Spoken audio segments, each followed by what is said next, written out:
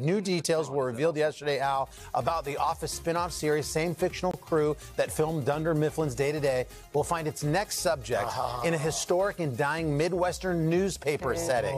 And the publisher who's trying to revive it with volunteer reporters. I'm confused. Since The Office ended 10 years ago, fans have made one thing clear. Any reboot of The Office is a bad idea. Except for the US Office, which was a reboot of the UK Office, but that's not the point. So, in January, when series creator Greg Daniels announced he was brainstorming new series ideas, fans weren't super happy. Interestingly, an Australian reboot of the series was announced recently, but that apparently wasn't the new idea that Daniels was talking about. Instead, it was a spin-off, I guess, of the Michael Scott-led series that will follow a dying historic Midwestern newspaper, staffed by volunteer reporters. This isn't the first time they've tried to bring The Office back in some capacity. They developed a spin-off in 2008 that eventually became Parks and Recreation, one about Dwight in 2012 that the network passed on, one in 2013 about Andy in the suburbs that was cancelled after Modern Family came out, ideas about following Daryl, or another Dunder Mifflin branch. Leslie David Baker even tried to make an unofficial spin-off about Stanley in 2020. But what makes this one different is that it seems to have nothing in common with the original. It's not following the same office, or another Dunder Mifflin branch, or even a single character. The only tie-in is that it's the same documentary crew, which either means that the crew will be actual characters in this show, something that went so well the last time, or that the connection is only in style. Greg Daniels said that this new series was to The Office what The Mandalorian was to Star Wars. But the Star Wars universe has a galaxy full of aliens and architecture and history and lore. The Office is arguably set in our real life. Dunder Mifflin is a company you're supposed to feel like you've driven by so many times without noticing. So what does the Office universe mean?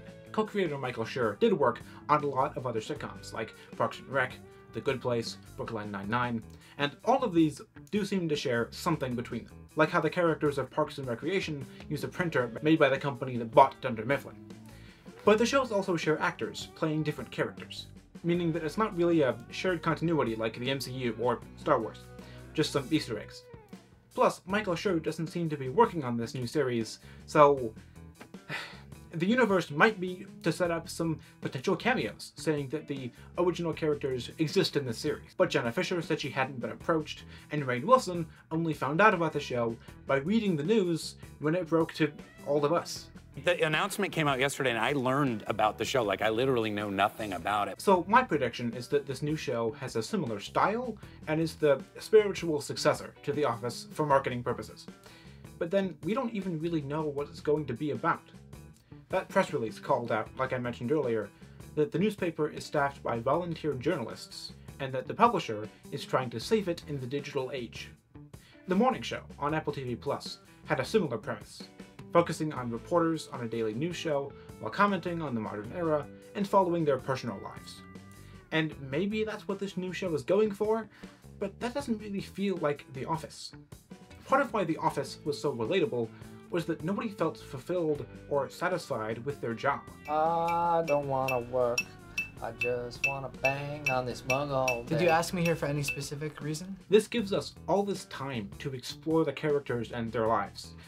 Maybe this new show will treat the actual journalists like the original treated the workers in the warehouse and focus on copywriters and editors.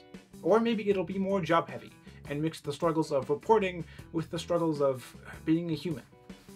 We don't know yet how much this series is supposed to feel like The Office. Greg Daniels, who developed the original show, is working on this one with Nathan For You's Michael Comment. Plus, both creators of the British show are going to executive produce, though that could be a contractual obligation if it's based on their show, however loosely. Ultimately, I'm confused, but optimistic. We don't have much information yet, but they start filming in July, so more should be coming soon. Until then, I got some paper to sell.